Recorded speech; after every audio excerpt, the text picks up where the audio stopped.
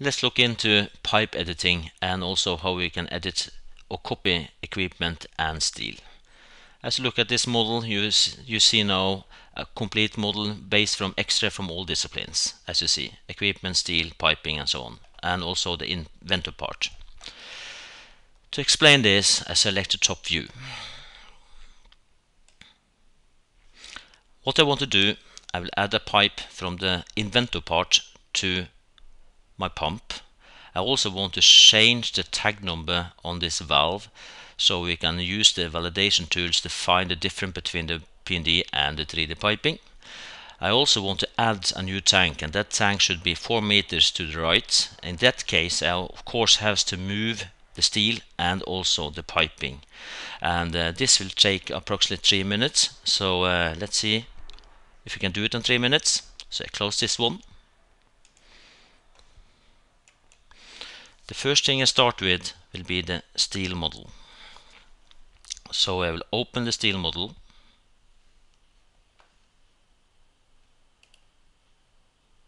Open steel model. Now I will show you how you can easily use stretch command from AutoCAD. Use all the AutoCAD commands. In this case, a stretch command. So what I do, I select stretch, select what I want to stretch, and then from base point, and then again 4000 millimeters in angle 0. And also, of course, I have to move the foundation.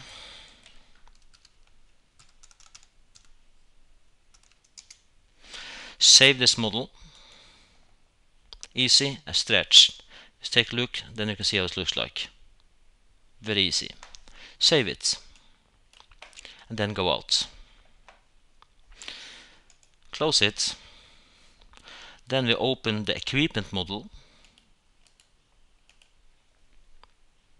Then we use the command copy function. Ordinary copy function. Select what you want to copy. Select the base point and give it a direction, distance and direction. In this case, we want it to be 4000 millimeters in angle 0. That's it. Now we have the new tank. Okay, so that's nice. Then we save this one. And then go out.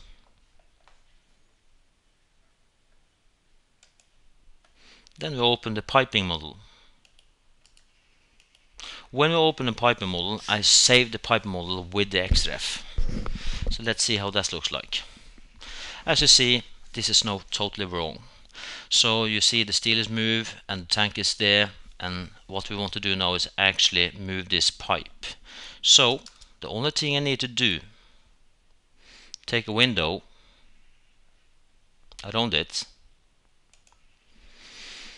and again, to show you easy it is, then select hide, and in this case I want to hide the equipment and I want to hide the steel, and also hide the inventor part.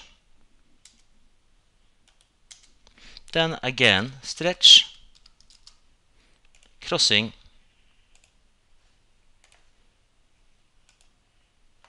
and base point 4000 in angle 0. And that's it. If to show you a little more about the stretching, if this case I want to move this a little bit, this case I want to decrease the size between these things, then I select the component, select the move part, and then I move the whole thing. As you see, very simple. Everything connected follow with it. So let's show all again. As you see, everything is now correct on the pipe rack compared to the equipment and the pipe.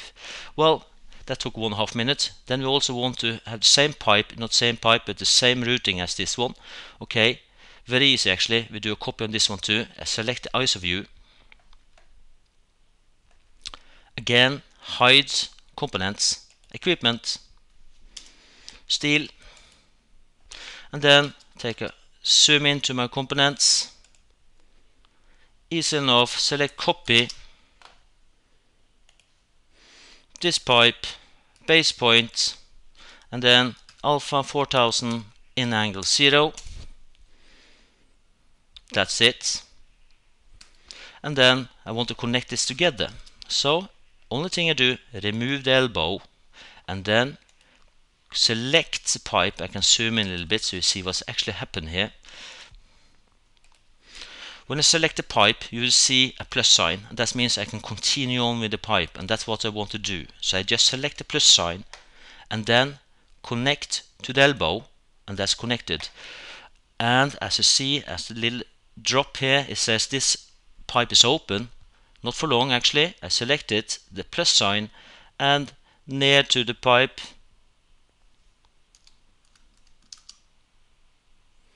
and select, and now it's connected. That's the only thing you have to do this. And then again, show all, and everything is connected. To finish this, so you can see what's going on, then I can also again connect the pipe between the inventor part and the pump. Select hide, select equipment. Actually I couldn't do that. Then all the equipment will disappear. I select a different view. That's what's the only thing I need to do. Okay, select. Now I will create a new pipe from start, so I select new pipe,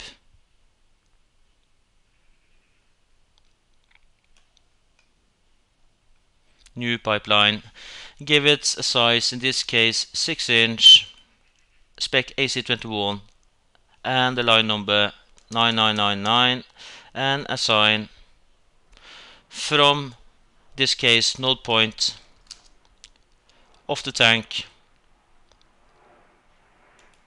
and then node points on my pump.